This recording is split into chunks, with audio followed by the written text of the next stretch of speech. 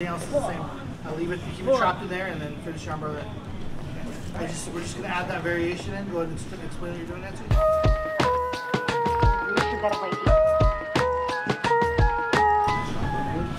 Okay, please.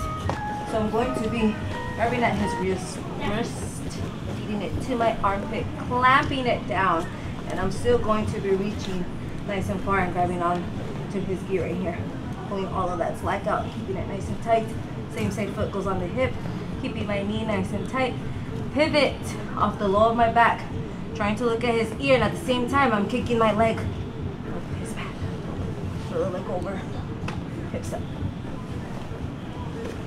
You have a couple names for this. Some people will call it like an under the arm armbar, under the armpit armbar, shotgun armbar, Japanese armbar. Even there's like 1,000 of those. I don't give a fuck what you remember it as.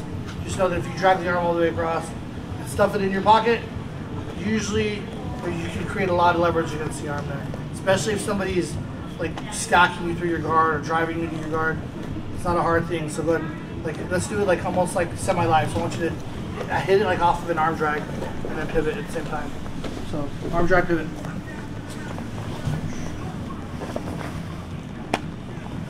It looks something like that. How'd that look? Good? Yeah. Nope. All right.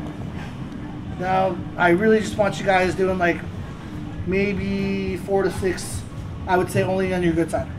Just go with whatever side you like pivoting on. Tuck this in deep. Get your pivot. Execute slowly and get it nice and tight. Easy enough. Put it.